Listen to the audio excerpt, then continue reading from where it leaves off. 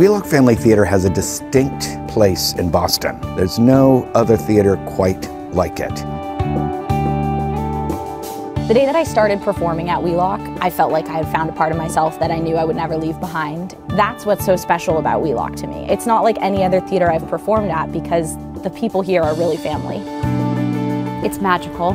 It's welcoming and warm. I always felt like anyone that was in a show or even in the audience could be whoever they wanted to be.